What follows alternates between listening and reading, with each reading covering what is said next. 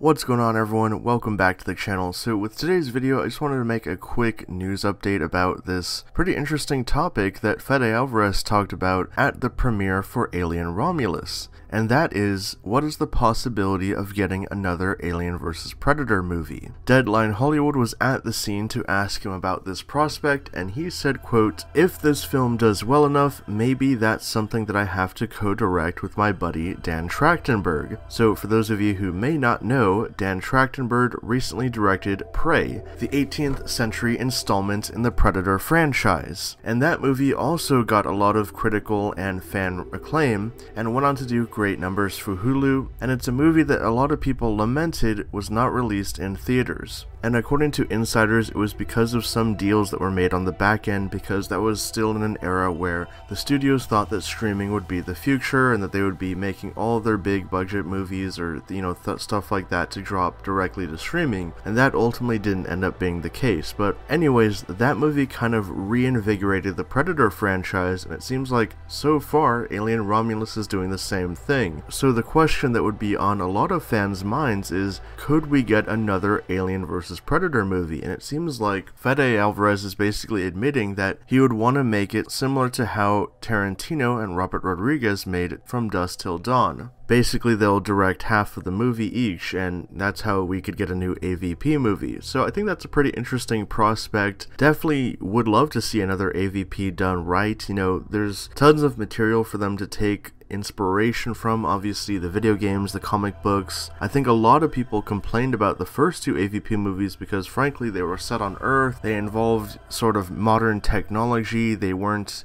set in space or on another installation or something with colonial marines like the video games have done it. So, I think the AVP franchise is definitely ripe for potential. It just has to be done right and handled with proper care, which I think that Fede Alvarez and Dan Trachtenberg actually could do. And it seems like Dan Trachtenberg is involved with everything Predator that's happening at 20th Century Studios, so it makes sense that Fede would name drop him. This isn't actually the first time that he's name dropped him. I believe at San Diego Comic-Con he was also asked about the possibility of Alien and Predator squaring off again on the big screen, and he basically gave the same answer. So let me know what you guys think of this down in the comments below. Would you guys like to see a new AVP movie? Do you think it's something that has the potential to be really cool if done right, or do you think that the idea is played out and the franchises should stay separate? If you guys are new to the channel and you like this video, subscribe and hit the bell so you can be notified whenever I drop new content. If you want to hit me up on social media, you can follow me in the links down below. And with all that being said,